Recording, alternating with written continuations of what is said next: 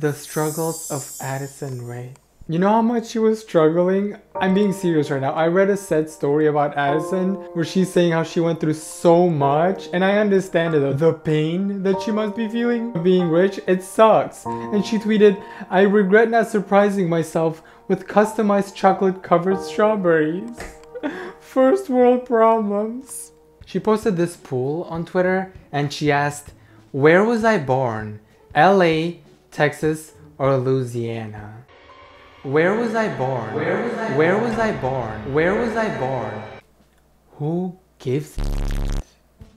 Kim, people are dying.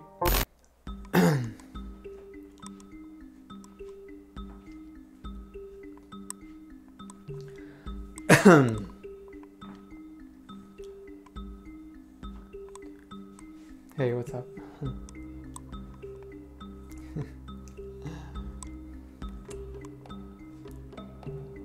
Addison Rae is weird as shit.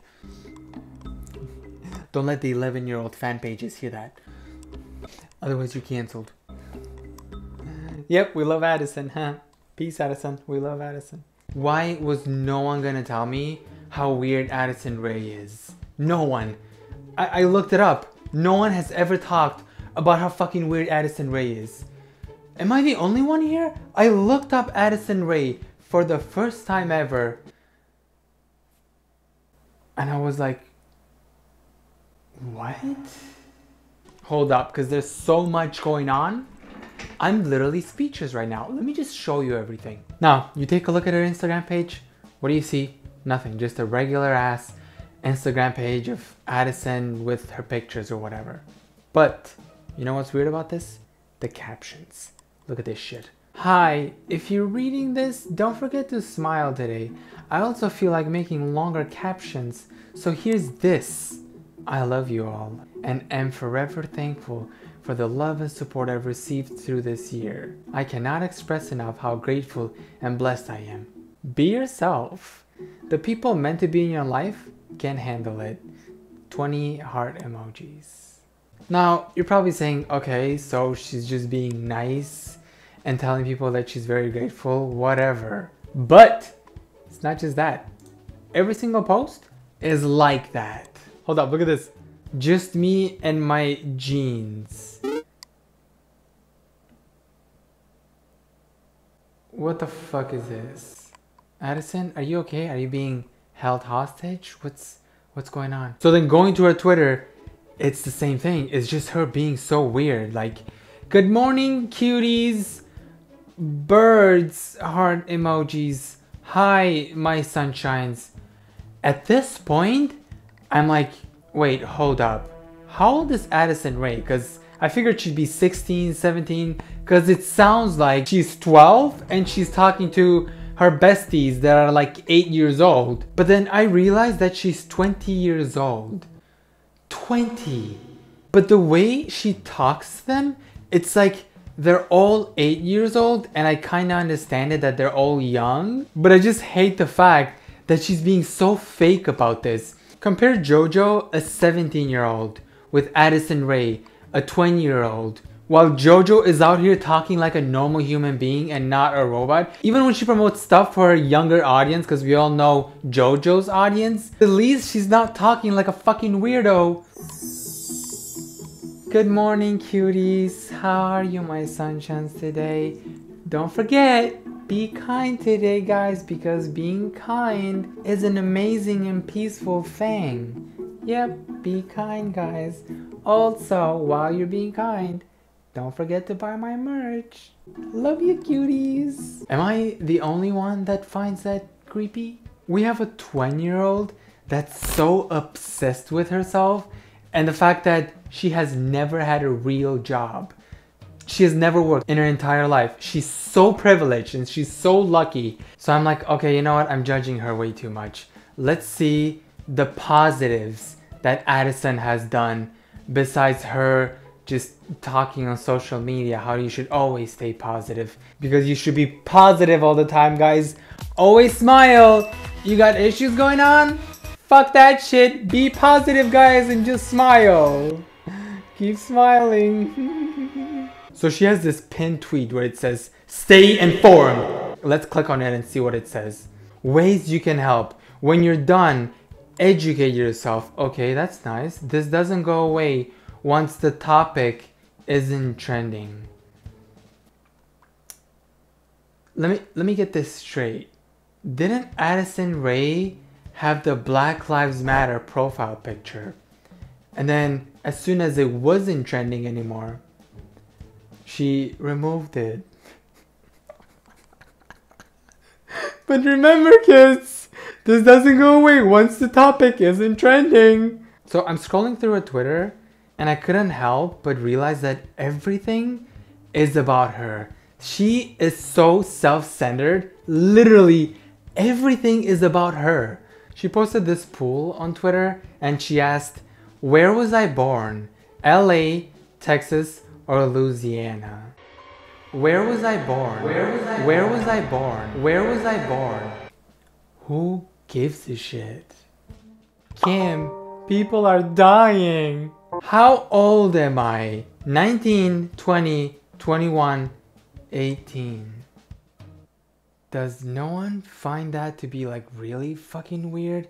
Imagine if Ariana Grande posted that. I don't know why she's so weird on social media. Maybe it's not even her, it's a manager that takes care of her social media or whatever. But it sounds like a 50-year-old creep that's on social media and he's asking little kids, hey little kids, how old am I? Oh, you got that right. So how old are you? Addison, I know you're trying to cater to your younger audience, but even JoJo Siwa, who's 17, and honestly, JoJo is the best comparison. She's 17, and you would never see her on social media asking questions like, oh guys, how old am I? It sounds like you're saying that most of your audience is like 5 years old, and you're asking them kindergarten questions. Hey guys, how old do you think I am? You got that right, kids! No one else finds that creepy and weird? If you take a look at her Twitter, it's mostly her retweeting pictures from her fan pages of just pictures of Addison. Literally, it's just pictures of Addison that fan pages post. So then she got featured on British Glamour magazine or whatever, when Addison said, for me, a lot of people have said, oh, I love how comfortable she is and she doesn't look like the beauty standard. It's a backhanded compliment. It hurts when people say that because I think everyone's perfect. So why is there some standard of this body is the ideal body? She doesn't look like the beauty standard? What? She looks like every Instagrammer ever. What's so different about Addison Rae from the other Instagrammers? The struggles of Addison Rae. You know how much she was struggling? I'm being serious right now. I read a sad story about Addison where she's saying how she went through so much, and I understand it. The pain that she must be feeling being rich, it sucks. And she tweeted, I regret not surprising myself with customized chocolate covered strawberries. First world problems.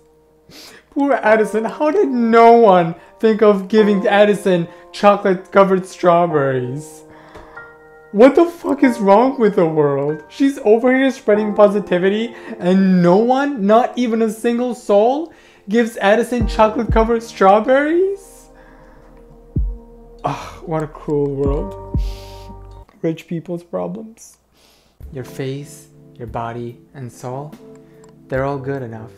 Approved by Addison Rae, a very rich person.